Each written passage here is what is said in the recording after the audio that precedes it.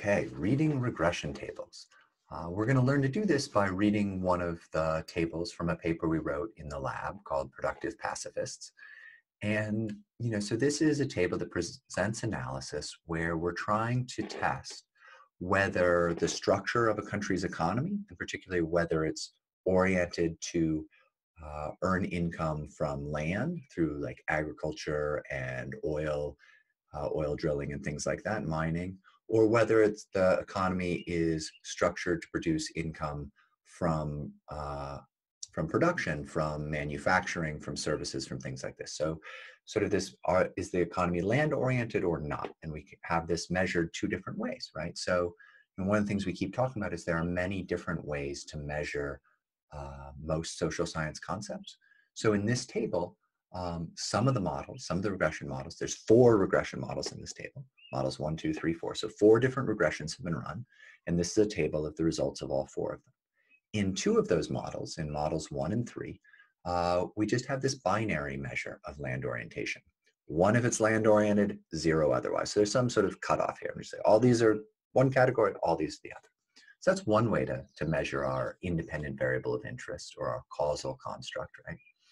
And the other way is to think about this as a continuous measure. You could either be extremely land-oriented, or you could be kind of somewhere in the middle, or you could be extremely production-oriented.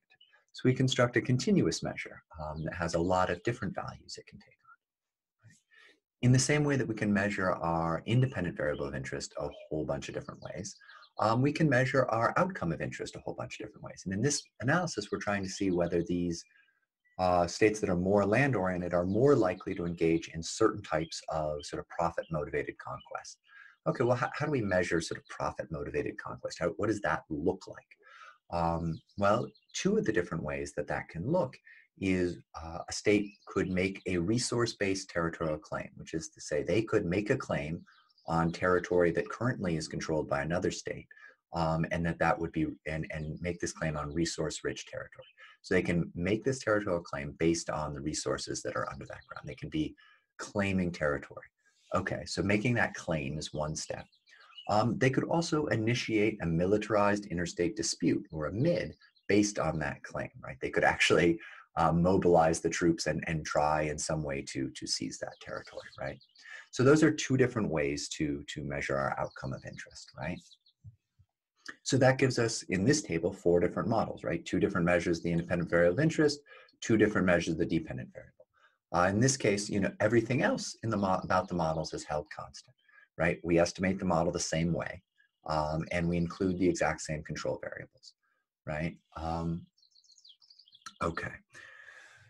So what gets presented in this table? So those are the 4 regressions we're running. How do we present that? So if you start to look up here in model 1, look at our independent variable of interest, and you see this first number. This is the coefficient of interest. And this says if we increase, so if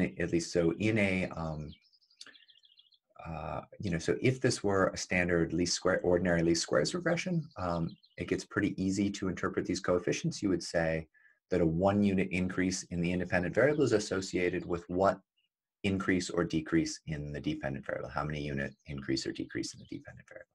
In a logit regression, which these are, the interpretation is a little more complicated, but it's still, this is the size of the effect that we estimate of x on y, right? So this is the estimated size of the effect.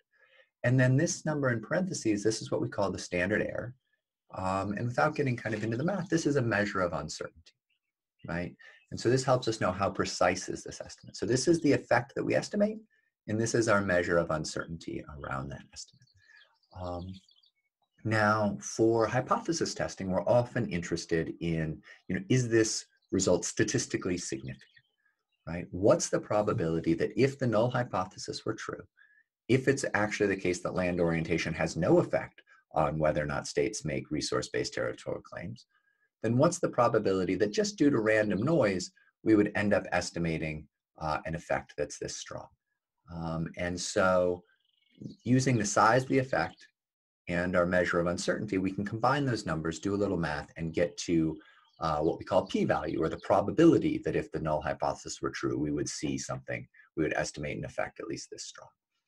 And so here we denote kind of some information about the p-values using the stars. You'll note that we're about to make these tables in R, and you'll see that the package we use to make these tables is called Stargazer, looking at the stars in the regression tables. And down here in the key of this table, we see that 1 star signifies a p-value that's less than 0.1. 2 stars, p-value is less than 0.05. So that's less than a 5% chance that if the null hypothesis were true, we would estimate an effect at least this strong. And then 3 stars is p less than 0.01. So in this 2-star level, that's the conventional threshold for statistical significance in social science.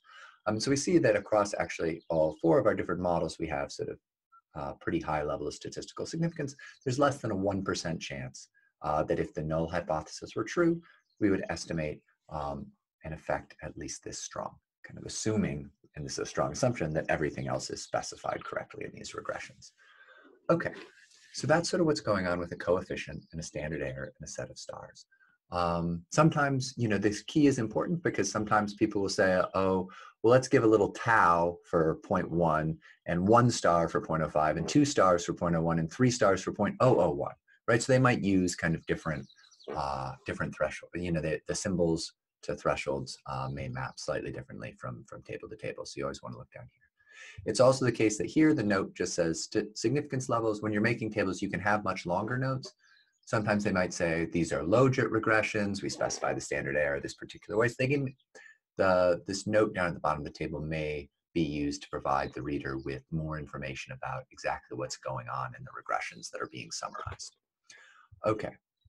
So we don't just estimate the coefficient for the independent variable of interest, we also estimate it for all the control variables that are also in the model, right? So our measure of regime type, our measure of how many people are in the military, how much the military is spending every year. So all these different, all these different independent variables also have their own coefficient estimate, their own standard error, and we go ahead and put stars to tell you their level of statistical significance as well.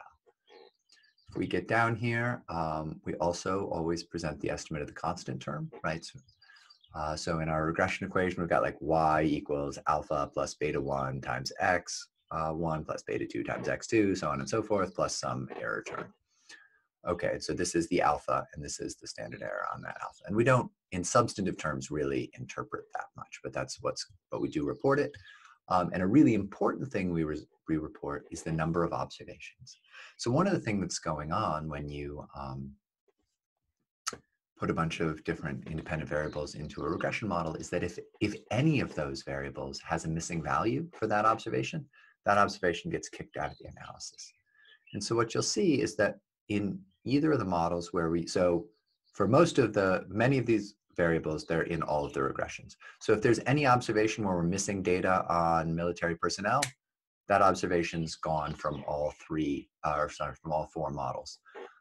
But we do get differences in the models between those that include the binary measure of land orientation. Those models have 11,393 observations, models 1 and 3. And if we use this continuous measure, then we only have 10,341 observations. So there's a little over 100 observations, actually about 150 observations. About 1,050 observations for which we can get a binary measure, but we don't actually have a continuous measure.